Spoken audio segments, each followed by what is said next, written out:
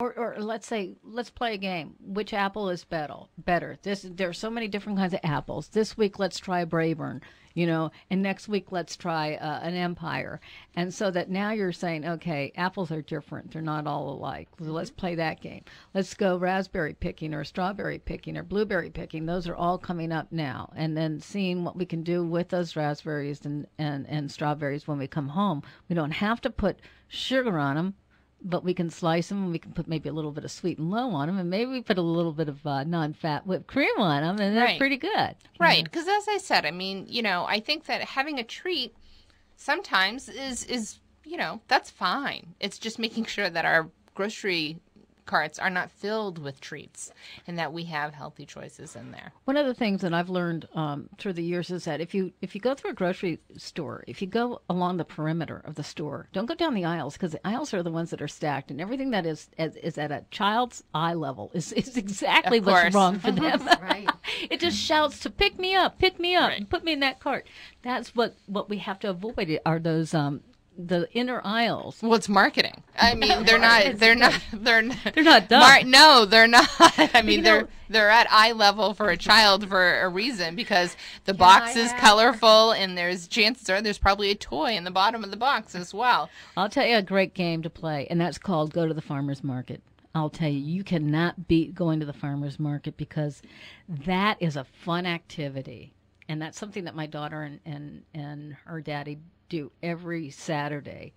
And they make it a game. And I asked them to bring me back the brightest tomatoes they can find, Absolutely. And if you have the space, what about families planting a garden of their own Sure. in the backyard?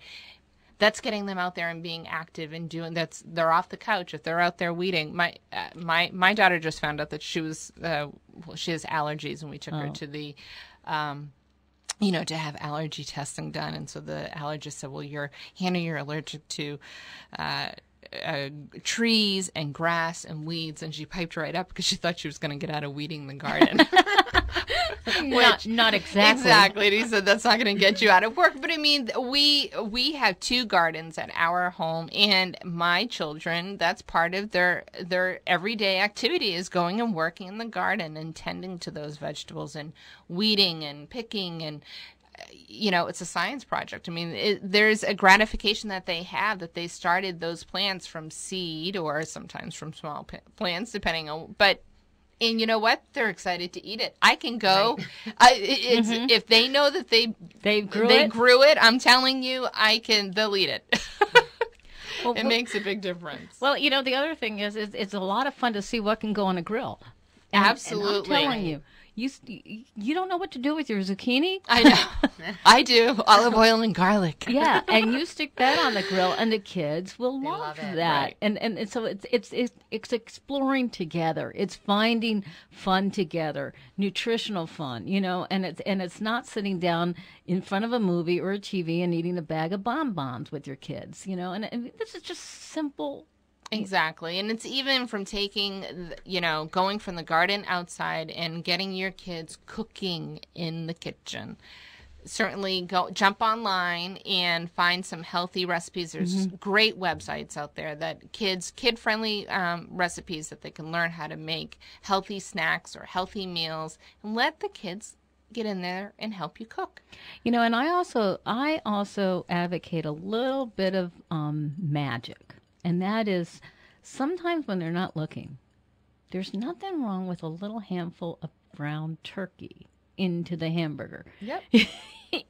It's just a little way of cutting down the fat. And if you mix it with a regular hamburger, just a ground turkey, they're not going to know the difference. No, they absolutely and don't. we're all going to be better off for it.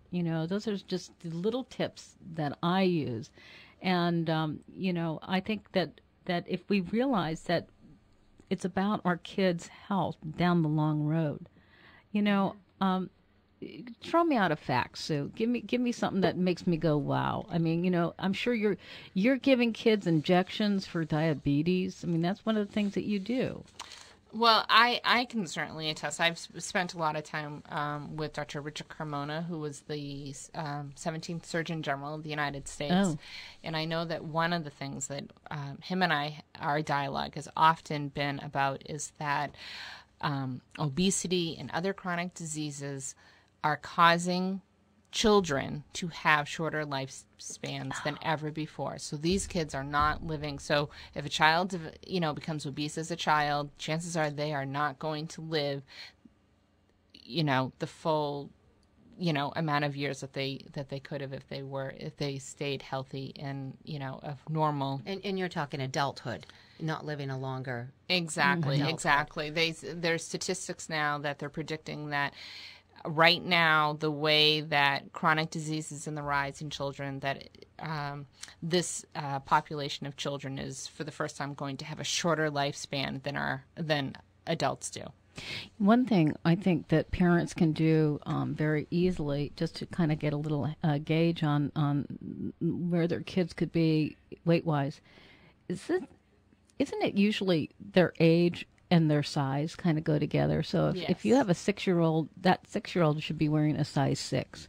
If you have a 12-year-old, the 12-year-old should be wearing a size 12. Well, I think... I don't know. I think that today I would be a little bit nervous to kind of throw out that standard, just because so many different... body shapes and well, besides body shapes, but also clothing distributors, size 6. There are certain places that I'm a size 6, and there's certain places I'm not a size 6 when I go shopping. Quit your bragging. Exactly. And I tend to just focus on the store that I'm a size 6 at. So, and I think, unfortunately, it's the same thing for kids as well. So my daughter can be one size in one store, and she can be another size in another store. It's funny how they all like to be the right size at Limited Too and exactly. and all the expensive clothing exactly. stores. And yes, and I do think that they intentionally do that. But, I think so too. Yes. It's great to end our day on laughter. Chronic obesity is a serious problem among children, but there are very simple ways of just getting out there and getting your kids out there and active. I want to leave you today with a website. It's www.walknewhampshire.org. That's walknh.org. It's a great way to encourage your kids to walk the entire state of New Hampshire. Final words? And Lisa, actually, if I could just throw in the council's website as well, absolutely. Which is www.ccachc.org. Obviously, you can Google the Council for Children and Adolescents with chronic health conditions as well, which I know is still a mouthful. It is a mouthful. And definitely stay active and be involved with your children is the biggest thing that we can get out there to everybody today. Sue Avard, Denise Brewitt, thank you so much for joining us today on Your Health Matters, and thank you for listening. Have a great day. Thank you.